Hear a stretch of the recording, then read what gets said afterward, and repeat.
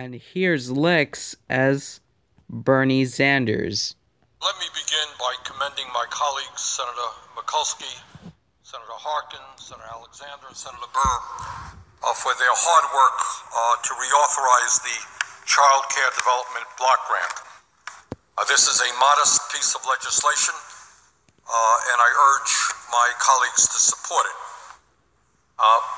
But the main point that I would like to make this morning briefly is that even if this modest piece of legislation passes, it will not begin to address the very serious problems that we face in childcare in our country, and even more importantly, in childhood poverty.